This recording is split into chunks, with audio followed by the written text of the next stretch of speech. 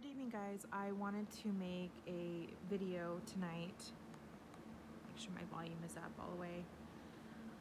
I wanted to read to you why I believe in once saved, always saved. You all know that I believe in the pre-tribulation rapture and why I do. I want to read John chapter 10, 27 through 30. My sheep hear my voice, and I know them, and they follow me, and I give unto them eternal life, and they shall never perish, neither shall any man pluck them out of my hand.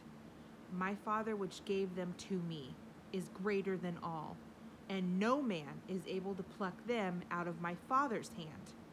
I and my Father are one. Another verse to read is John 3:16 and John 5:24, and there are so many other verses to read about it. Satan wants you to doubt your faith and salvation. He is evil and wants to twist the true gospel of Jesus Christ. It is his joy to do that. Others will tell you that you must repent for every sin committed every day. Well, guess what? You'll be repenting all day long. We are human. We will sin daily. Does this mean you are now going to hell? Absolutely not.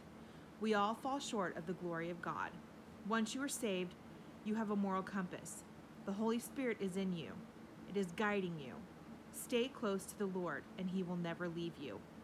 Don't let the wolves in sheep's clothing fool you. There are many out there right now. Don't beat yourself up. Jesus knows your heart. Don't let someone throw stones at your glass house when theirs is just as fragile as yours. Focus on Jesus Christ and him alone. At the end of the day, it doesn't matter what political party you belong to, or how much money you have, or material items that you have. Jesus Christ is the only one who can save you. He's the only one that matters. Don't be afraid. God's got things under control. Things are happening as they are supposed to. Be kind to others and share the gospel with everyone. Love your brothers and sisters and pray for each other.